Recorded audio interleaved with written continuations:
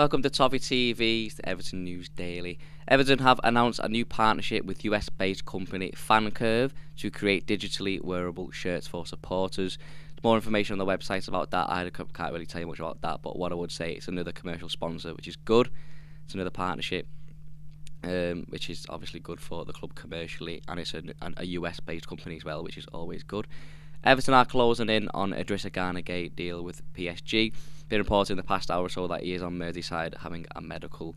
Looks like it's going to be a permanent deal. Final details are set to be discussed in the next couple of days. I don't know whether Everton wanted a loan deal initially, but it looks like it's going to be a permanent, which is it's okay. I don't know if it's going to cost us much, but you know, he's still a good player. He's a good player for Everton, a great player actually, and he's done really good in France. So I imagine he'll come in and be straight into our first team. Still offers, you know, lots of quality in that midfield. Even at his age, he's still a good player. So I imagine Everton will get him in and try and find a replacement for the long term. But you know, even though we are missing some quality in midfield, I think he'll come in and I think he'll be really good for us if that is a permanent deal.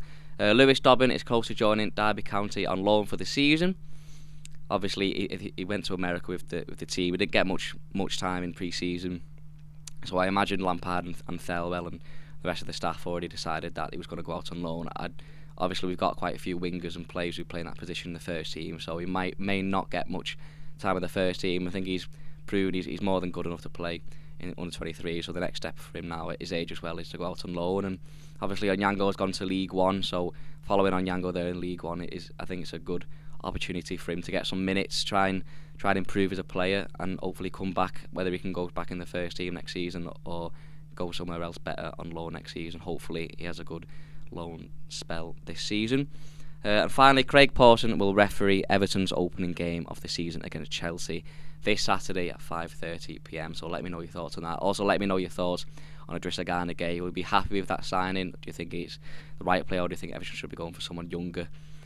Just let me know, and also let me know if you think he improves Everton in the comments.